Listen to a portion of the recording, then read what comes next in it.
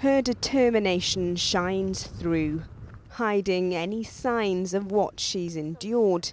And yet Steph Twell, the 1500-metre Olympic hopeful, has the scar to prove she's not had an easy run of things. I was leading in the race and came across quite a steep camber and just literally slept on the mud, and at the bottom of the camber it was a really boggy mud, and as I say, you get stuck in the mud. My shoe kind of got pulled off and vacuumed, and kind of I tried to turn and my foot didn't go with me, and that's where my ankle broke in 3 places. A plate and 6 screws later and she's still smiling.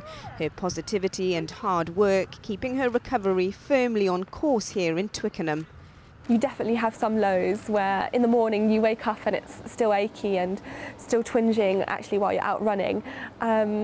But I have this vision of going to Olympic Games, and I'm in a fantastic environment here at St Mary's University where I see so many runners out in Bushy Park that kind of lifts me. She was the youngest athlete to compete in Beijing. Next stop, her home city. At the moment, I really feel like I'm close to being back on track to where I was. I think coming back from Kenya in a month's time, I should be closer to even hopefully better than where I was before. But without a doubt, you still have day-to-day ups and downs that I still need to overcome.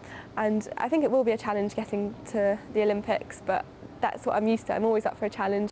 But her talent and utter determination see her through. Ria Chatterjee, London Tonight.